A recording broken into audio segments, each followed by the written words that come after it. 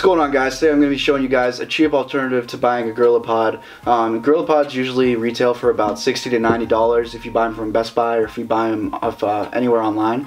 But this you can find for $10. It's free shipping. You can get it from US shippers. You can get it probably within 3 days, and it's really good quality. So I'm going to be leaving a link in the description of where I found this on eBay, so you guys can go and buy it for yourself also. But anyways, I'm going to give you guys a little bit of a hands-on review on what you'll be getting.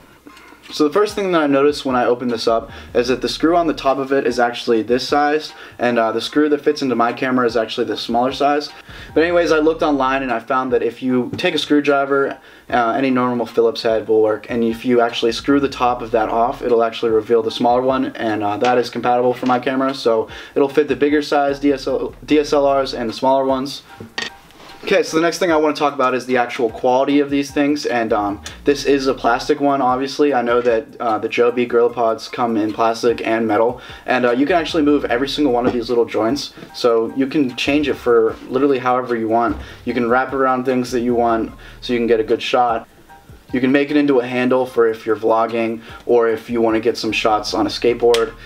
So this gives you a lot of flexibility with your tripod.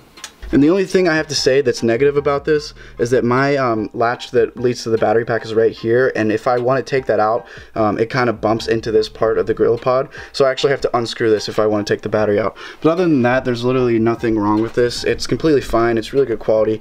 As you can see, every single one of these joints actually bends. You can turn this however you want. And here's what it looks like when I actually have it all the way back. I'm pretty sure it's 9 inches, so it gives you a lot more versatility for your quality. I don't have to hold the camera like right into my face anymore. I can kind of give it the...